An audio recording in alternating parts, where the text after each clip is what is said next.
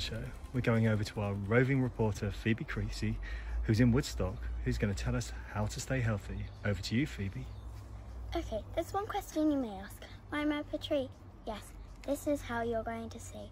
We are going to be interviewing Theo and how he's being happy, healthy and fit in lockdown. Why don't you come with me and I'll show you. Okay, here we are. Now I'm going to interview Theo Creasey to tell us all the fun things that he's been doing in lockdown and to recommend to you to do. What fun things have you been doing to stay happy and healthy? So I've been trampolining, running and playing games with my daddy, not like on a screen, and like playing basketball. And have you been going for walks or fresh air? Yeah, in the park, on the meadow, with my sister. That's very, very good. The news reporters have been saying that you have eaten a vegetable, Theo. Is this true? Yeah. What vegetable did you particularly eat? Pea. Was this your first vegetable? No. And what other types of food have you been eating to stay healthy in lockdown?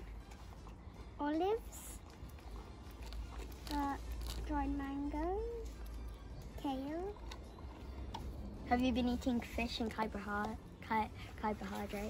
Yes. Yes. Carbohydrates. We're going over to interview Theo's daddy, who has been staying very fit and healthy. Thank you. Is it true that Theo has been doing a lot of stuff on the trampoline and he's been running around the garden like crazy?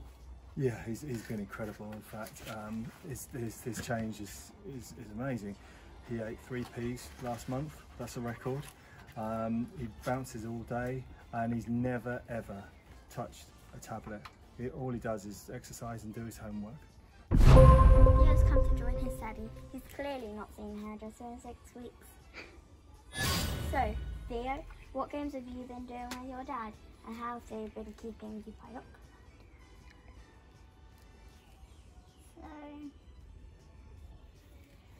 tag is a good one. It exercises your thighs.